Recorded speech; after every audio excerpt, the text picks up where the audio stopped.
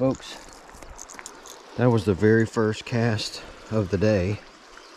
I'm on some backwater here off the Mississippi River, and this bridge kind of makes some eddy water, and the white bass and the hybrids just get stacked up in here. We're going to see how many we can get.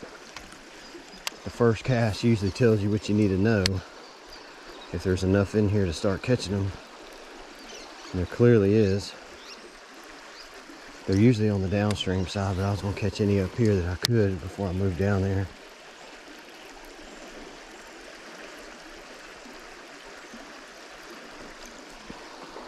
But I'm not going to keep many fish today, but I am going to keep a few. This is a little treacherous. If you slip and slide that in there, you're kind of screwed.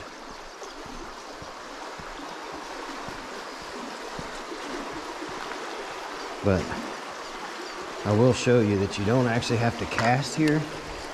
You can just drop your bait in the water and let the current do its job. Look, see right there first, as soon as it hit the water. There's a lot of gar in here too though. There he is. Got him that fast, look.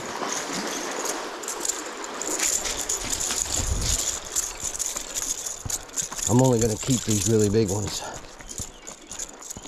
I need some really big fillets. And these are really big white bass.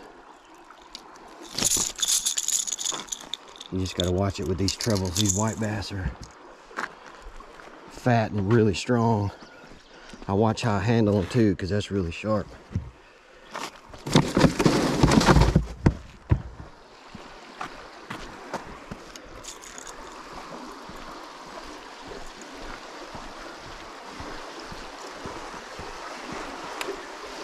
Again, you don't even have to cast. You just let the current do its thing. You'll see the white bass just run this edge.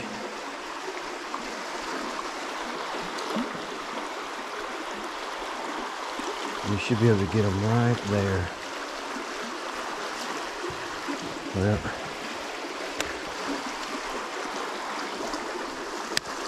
the more eddy water, the better.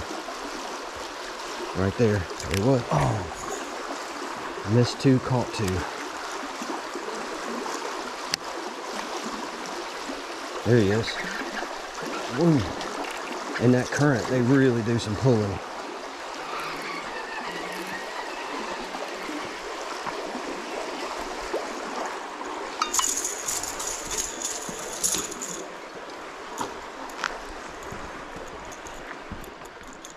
So I've got 15-pound fluoro on this pole.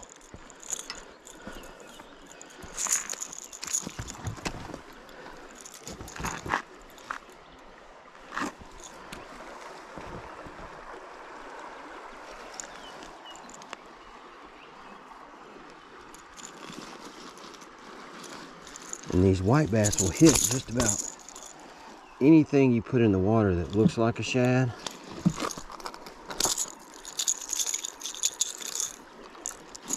These rattle traps just work good because they got the treble hooks.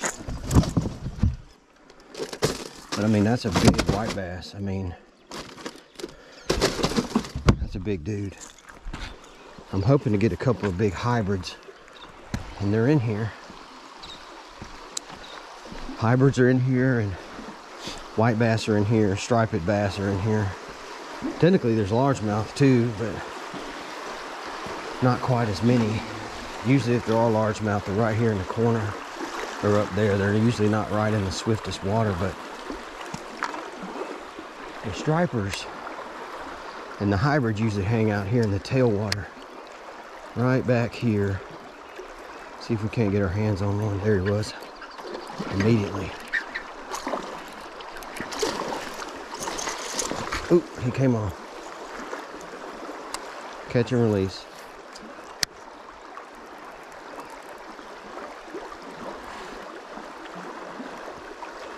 Run my bait right there.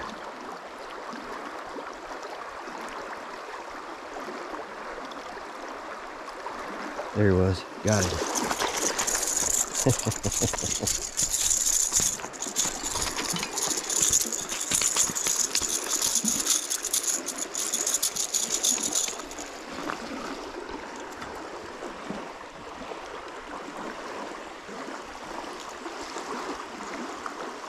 I'm not gonna keep this guy. Oops. Sorry, bud.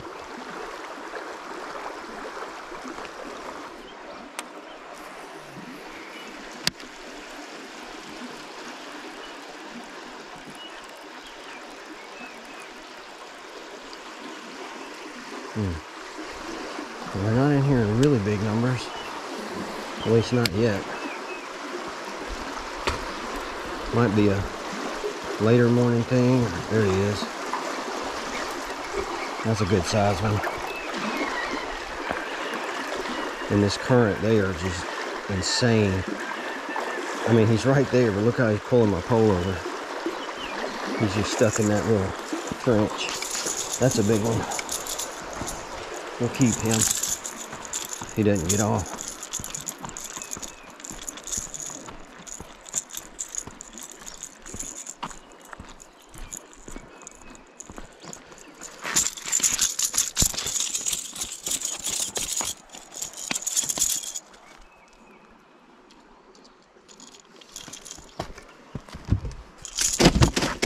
I got 4 big ones. That's 8 fillets. I don't need many more than that. Maybe a few more. And then we'll just... I like to get a real big striper and a real big hybrid for some really big fillets.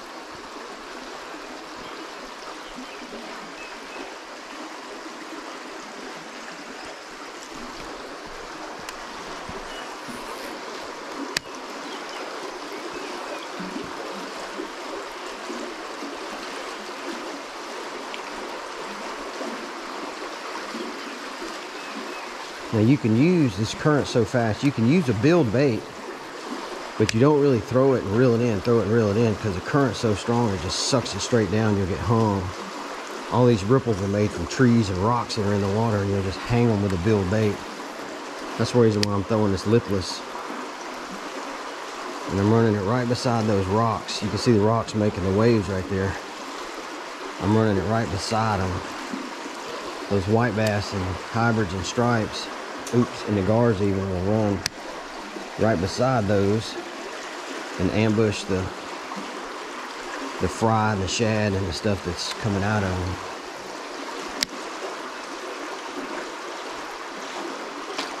Oh, there he was. Oh, did you see that? That was nuts. He came up and smacked it off the top.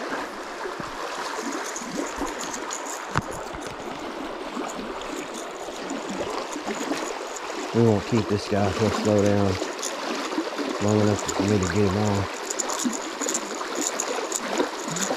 Come on, buddy. I can't put my hand in your mouth with all them hooks.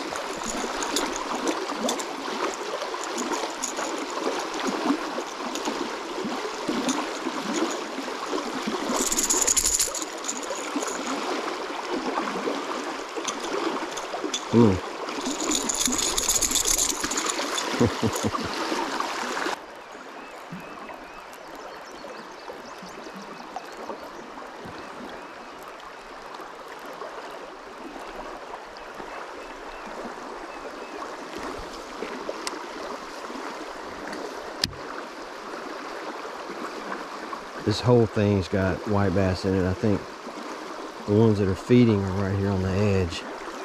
And so it's easier just to fish like this, like that, see? He didn't hold it real good. There he is, see that? That's a big one.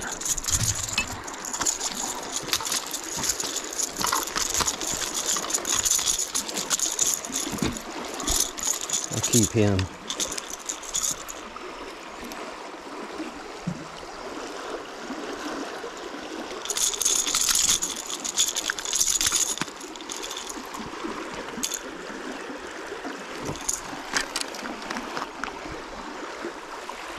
See? I mean, that's a 2.5 hand lengths long. I've caught them in here a lot bigger, but as far as white bass go, that's pretty nice.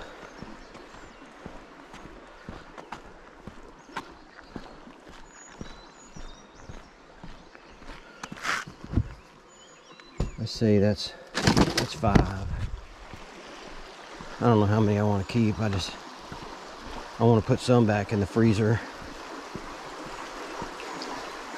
Have a fish fry or something later.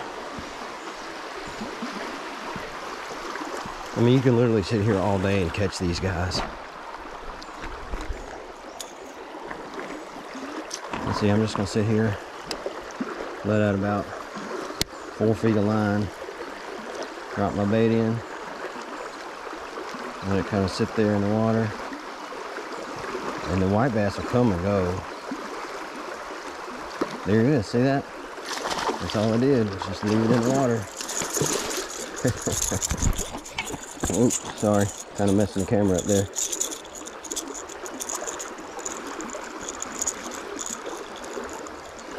I should probably wear these guys out a little more, and I won't have to fight them so much. I don't want to zap their energy. When I put them back, they're still good to go.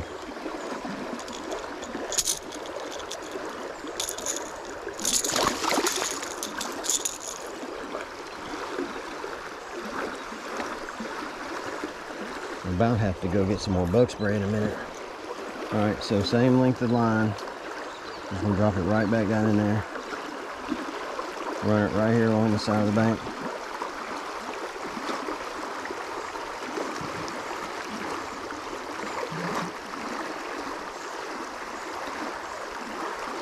Nothing. Do it again.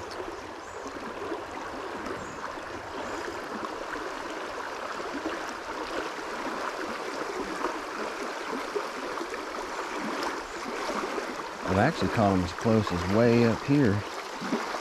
I think if they were right here, I'd see them though, but you never know. Like right on the bank. Oh well, let's see if we can catch one all the way over there. I don't think they're quite far enough.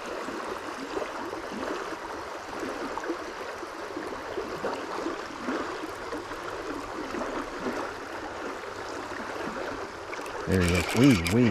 Now that's a scalp pulling fish. I don't know what I got, but I got a big one that time.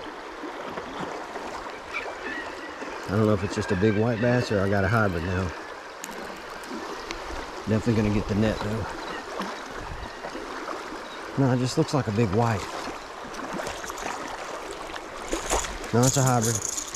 That's what I was wanting to get. A hybrid or a stripe, one of the two. Let me get him off this slope. This is what I've been trying to get. Just because I wanted some bigger fillets. Right. Yeah. How about we just not get our hands in there?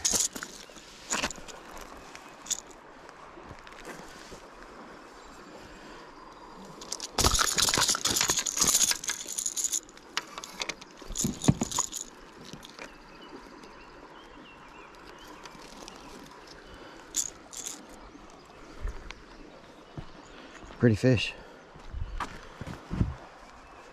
Not very much bigger than those, but a little bit.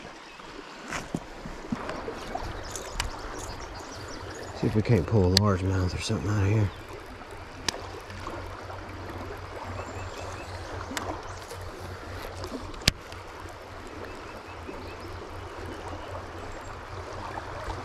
There he is.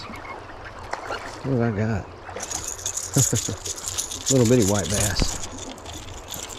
Come here, bud.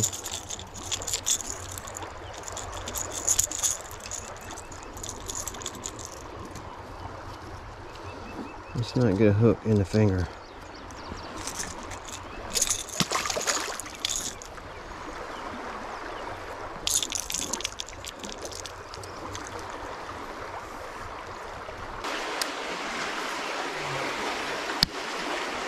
Go right on the outside of those rocks.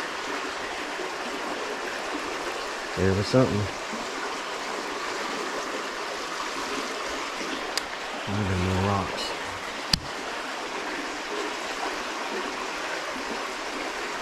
Oh man, there he was. Whatever it is. It's a good one. Ooh, that's a big white bass. Yeah, he choked it too. That is a big white bass. Look at that dude. I mean, he choked it. Look at that.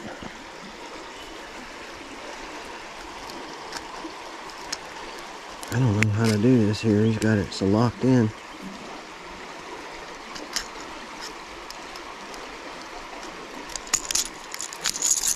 Calm down, dude. I really don't want a hook in my hand.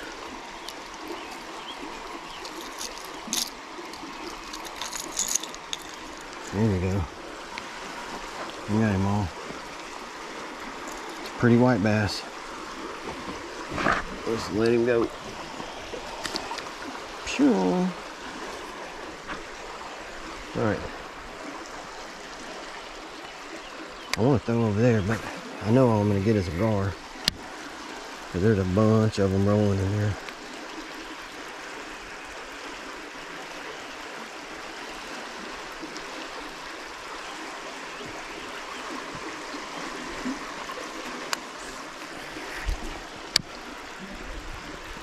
Let's come back down through this water. That was a good sized fish up here in this calmer water. That looked like a big gar.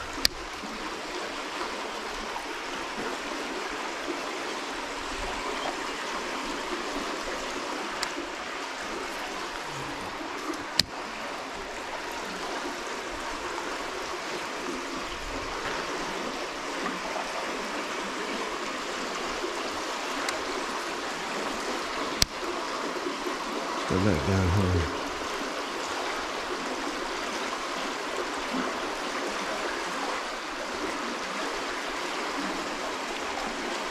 Nothing.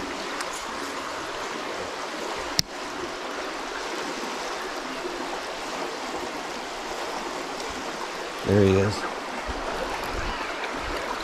Good fish.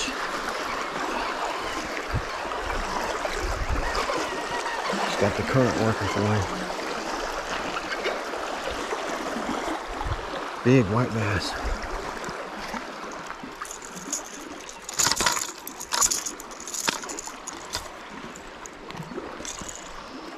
Look like I got him completely on the outside.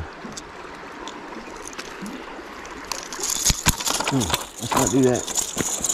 I might do. I don't want to beat you up.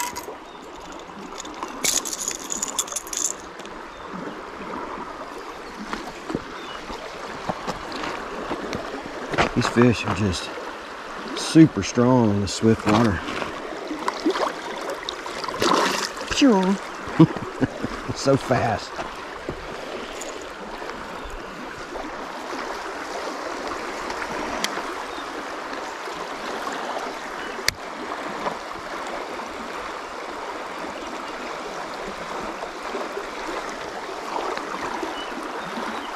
Hold it in the water.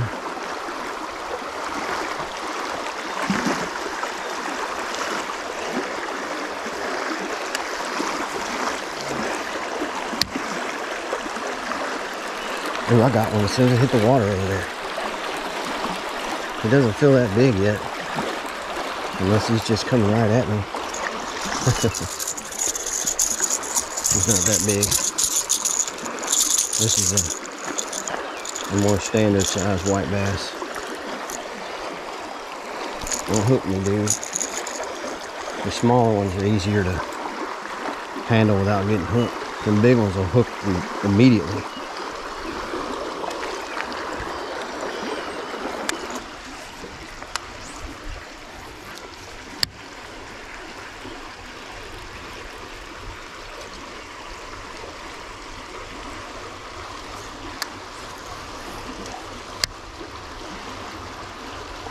There he is.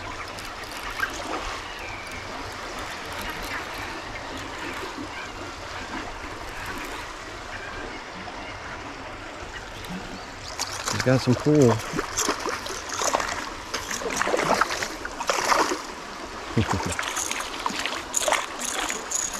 Oop, left my pliers down here. Oh, got your foul hook, sorry buddy. You got a big sore on the side of you. You don't even know you're loose, do you?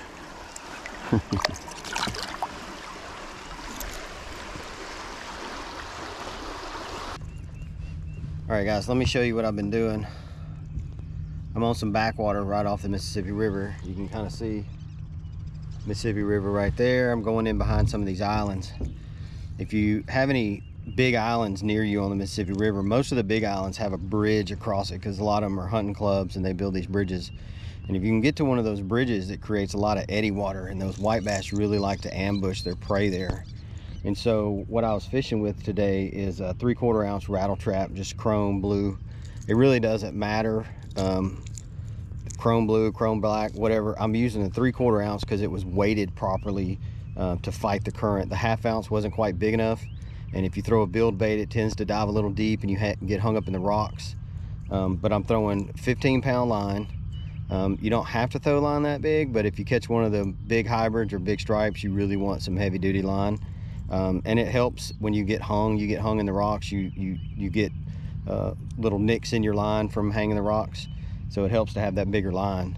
But I basically just have Blues Speed Spool combo, little Bass Pro special, with some 15-pound P line tactical, which is by far, in my opinion, the best fluorocarbon line to run. You know, you can see this bait is really beat up. It was practically brand new when I started this morning. The chrome's kind of busted all off. There's teeth marks in it. There's places where it hit the rocks. I've ripped 2 of the hooks off of the trebles. That's just from yanking on it with the pliers. White bass, for those of you that don't fish for them, all the striped fish are really a dangerous fish to handle just because they've got sharp gill plates and then they thrash. And if you've got all those treble hooks in there and they thrash, I've had a couple of friends that's been hooked pretty good trying to handle them without pliers. You really just got to be careful. So bring you a pair of pliers, grab you some rattle traps. I mean, you can bring swim baits and stuff like that, and they'll bite that too. But the rattle trap gives plenty of flash, plenty of sound. I got plenty of hooks to grab them, so you don't lose as many fish. I probably caught about 30 or so, maybe a few more. I think I kept 7 or so just to get me some nice big fillets. But it's a nice morning. They usually don't start running until the weather gets hot, and it's late May right now, and it's supposed to be like 90 degrees today, so it's plenty hot. The water's warming up. The bugs are bad, gnats are bad, mosquitoes are bad. Bring you some bug spray if you come out and trying this. Somebody had already been to the spot that I went to. They probably were there yesterday. There were scales all over the bank, a couple of blood spots, beer cans, water bottles. I mean, they left kind of a mess, which is kind of messed up that people do that. But anyways, I still caught plenty of fish. The river's fixing to come up about another foot, and then it's going to come back down, so I may come back out here when it comes back down a little bit. When it gets too high, you really can't catch them. It's hard to fight the current and get to where the fish like to stay. And they like to stay, the white bass and striped fish in general like to ambush in the river. They like to ambush in eddy water. So if you can find a dike with a break in it, or fish the tip of the dike where the eddy water is, those are good places. They will school up in the middle areas, like right here in between these islands. They'll school up here chasing balls of bait, shad and fry, whatever. And you can catch them out here. It's harder to locate them like that just because there's so much water. So if you just pinpoint a few eddies, then you can usually find them. Even if you find like a ditch that's running into it, creating that little bit of turbulence, I've pulled in there and caught 6 or 7 nice white bass out of there before. So you just kind of got to get out and explore. But anyways, I'm gonna leave it to you. I'm gonna get out of here, go fillet these fish, get them in the freezer, and I'll catch you guys next time. Later.